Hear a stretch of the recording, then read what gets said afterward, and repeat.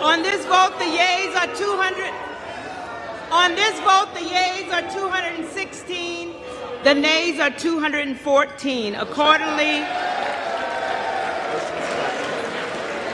the motion is adopted.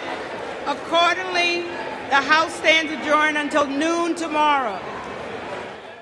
Tempers were high on the floor. Cheers and boos in the House of Representatives following another failed vote for the Speaker of the House.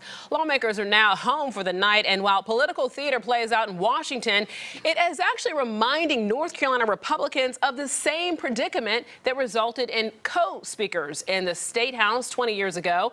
Queen City News anchor Morgan Francis joining us here in the studio. Now, Morgan, that deadlock didn't produce winning results.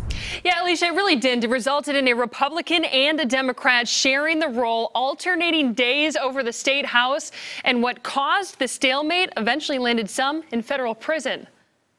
You know, it gives me like an upset stomach and nausea because it reminds me of 2003 in North Carolina. Former North Carolina GOP leader Dallas Woodhouse is watching the spectacle unfold in Washington, knowing what happened 20 years ago in North Carolina was a bad look for the party. It was a demonstrable failure for Republicans in North Carolina. It kept them from controlling the chamber. After a week-long stalemate in 2003, Jim Black and Richard Morgan were elected co-speakers. Democrat Black and Republican Representative Michael Decker later served time in federal prison when it came out Black bribed Decker to switch his party affiliation and support him, forcing the tie.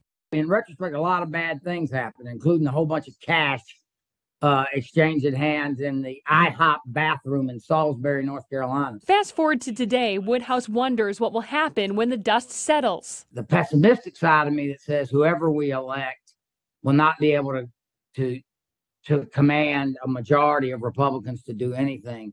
And this 2 years that have been granted to the Republicans to run the House will not only be wasted, but seen as very ineffective. Former President Trump called on Republicans to cast their vote for McCarthy to avoid embarrassment. The comments aren't resonating with Never Kevin voters. Is bankrupting the country embarrassing? Is allowing what's happening, that this administration is raiding our borders, crime in the streets? That's embarrassing. The fact we're taking a couple of days to decide this, or months, or longer, I could care less. When you see everybody lining up to do the same thing all the time, with getting a result that you find horrendous, that's what you should be worried about. So someone who's lived through both the multiple North Carolina House Speaker votes as well as the U.S. House Speaker vote going on right now is Representative Patrick McHenry of North Carolina's 10th District. He's been a champion for McCarthy trying to secure votes in the last 2 days. But Alicia, McHenry's name is also one that's been floated around as a potential House Speaker. Such interesting history there. All right, Morgan, thank you for that.